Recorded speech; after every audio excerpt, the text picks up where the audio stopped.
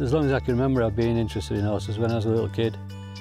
Used to watch Showjumping on television, and it just kind of intrigued me. Being around horses and watching them just got really interested, and was lucky enough to live on a farm, so persuaded my parents to get me a pony, and that's how it started. I'm John Whitaker. I represent Great Britain in equestrianism. We got silver medal in Los Angeles, and when I say we, that was me and my brother Michael also was on the team. And I suppose that's my best Olympic moment. It came out of the blue. I was competing in Stockholm. My wife Claire was with me, which 9 times out of 10 she's not. And it just happened, my eyes went round in my head, fell out of bed, and instantly Claire knew there was something wrong and got the ambulance.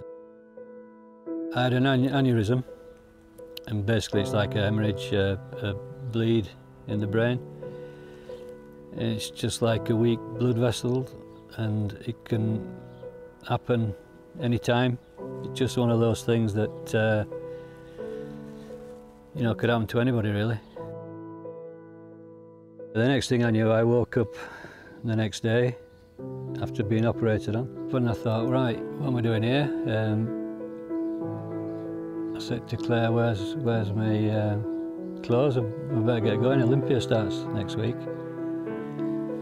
And she said, you won't be going anywhere for a few weeks, I'm afraid. I think the most worrying thing is for your family and friends.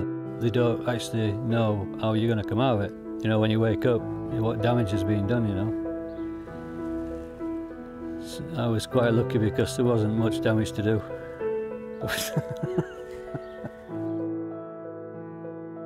I was lying in hospital in Stockholm, Uppsala. I was watching Olympia on television, the big class the first night. My son Robert won the first big class. He beat all the top riders, you know, in the world, and that really kind of boosted me. You know, it gave me a massive lift watching that on TV. I was kind of sitting around at home, around the house, trying to find things to do, keep me occupied.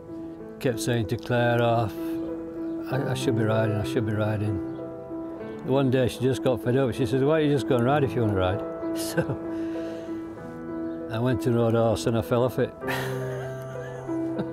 First day. I think a lot of people didn't expect me to ride again, or didn't think I'd come back the same. It never crossed my mind to not think about riding and not just carrying on where I left off, to be honest. And I think that's just me, it's just the way I am. I'm a bit stubborn, really. This time last year, really expect to be going to the Olympics. But now I'm going, I'm really excited, I'm really pleased, I'm positive, looking forward to it.